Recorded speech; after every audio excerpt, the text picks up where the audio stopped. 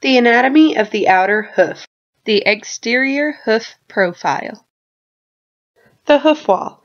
The outer hoof wall protects the internal and sensitive areas of the hoof. The outer wall is the strongest material of the hoof and serves as a flexible shock absorber.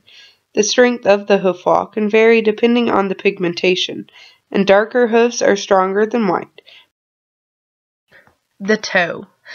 The toe is the frontmost portion of the horse's hoof. The coronary band.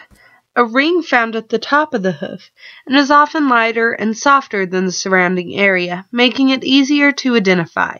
This band serves to produce the tubules of the hoof, in addition to adding support to the inner hoof as it flexes during movement. The sole profile. The frog.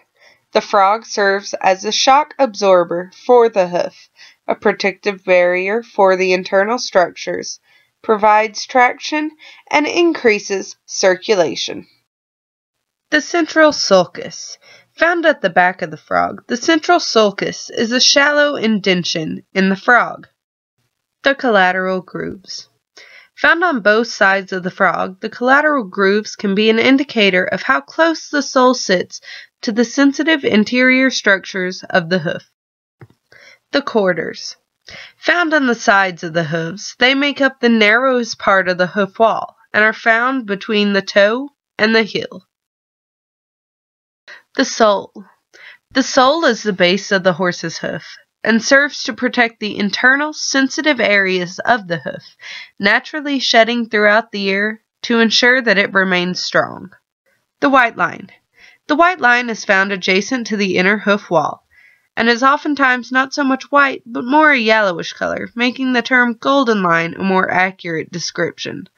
It serves to adjoin the inner wall with the sole of the hoof, with the aim of aiding traction and preventing bacterial infection of the inner hoof.